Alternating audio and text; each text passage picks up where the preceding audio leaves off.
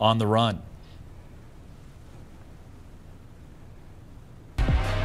Mugshot Monday, brought to you by Trailfinder, Private Investigations, and Service of Process. This morning we've got a photo of Antonius Loggins. He's wanted on several serious charges, including cruelty to animals, along with child abuse.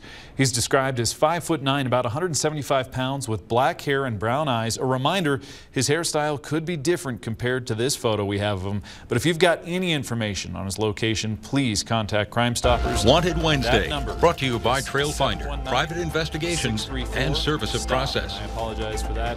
We'll have that number up on our website later this morning, KKTV.com, and we're going to feature another fugitive later in this newscast. Well, stick with us. There's still more ahead on 11 News at 9. Coming up next, it is officially tax day. We'll take a look at what you should do if you're missing today's deadline. Plus, a Colorado man being hailed a hero. Hear from him after he saved a mother.